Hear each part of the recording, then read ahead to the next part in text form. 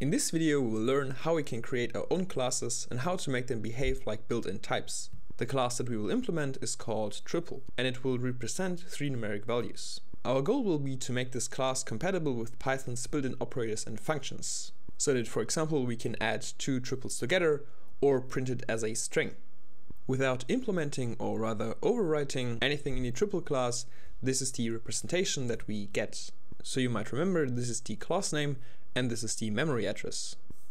And you might remember from last week where we had a brief look into dunder methods, so these double underscore methods, that we can define or override them, and that will change a class's behavior for built-in operators and functions. So in our example last week we changed how our cat will look like after converting it to a string. And we implemented the string dunder method by concatenating the color of the cat plus the word cat. And so when we converted our blue cat into a string, it gave us the output blue cat. What's interesting is that if we remove this string function and make use of the fact that Jupyter outputs the last value that is not attached to any variables, then we get again this representation here. And that's because internally Jupyter will not call something like print, which will give us again the blue cat, but it's calling represent.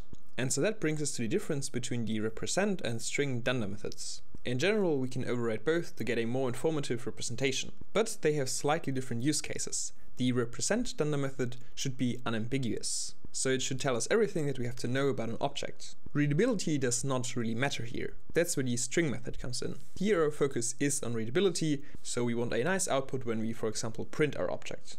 When the string dunder method is not defined, Python will refer to the represent method.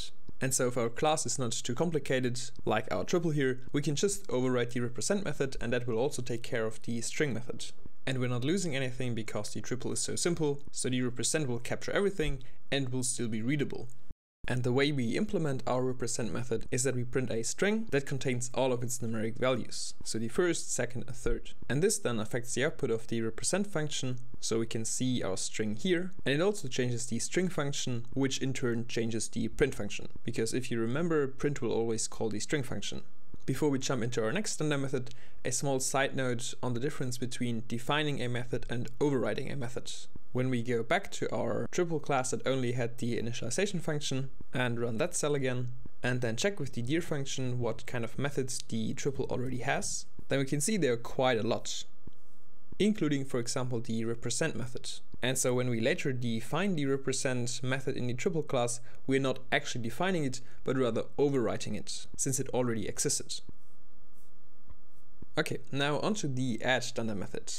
This is the dunder method that we have to implement if we want to add triples together using Python's plus operator. And we define the addition of triples as an element-wise addition of their respective values. So we can see in the add method, we add the first elements together, the second elements and the third elements. 2 things to note are that in the parameters of the add method, we also have a variable that represents the other triple. So self will be the first triple and other the second one. The second thing is that from the results we create a new triple. So we're not changing any of the original triples, but rather create a new one. And so now if we initialize 2 triples, we can add them together, just by using the plus operator. Internally this will map to this expression, and this will again map to this expression, which we have not seen yet. But this expression is actually easy to read, since it matches with the function definition. So we can imagine we have our class triple, and one of the methods is the add, so we call triple.add, and then we have as parameters the self and other, which matches with the arguments a and b. Okay, so addition between 2 triples works, but what if we want to add an integer to a triple? For that we have to define special cases inside of the add function. And so we check if the other object is in fact a triple, which we check with the isInstance function. And if our other object is a triple, then we do the normal element-wise addition. And else if our second object is an integer, then we add this integer to every element. And if our object is neither a triple or an integer, then we return not implemented. And we can see this in action, so we have our triple 1, 2, 3, and adding a 1 gives us 2, 3, 4. Okay, so we defined the addition between a triple and an integer. But did we really? Because as we can see, when we try adding them together in a different order, we get an error message. And that makes sense because this expression here will call this expression, and this then calls this expression. And what happens here is that we try to call the add method of the integer class with a triple. And of course the integer class doesn't even know about our triples, so it has no idea of what to do with them.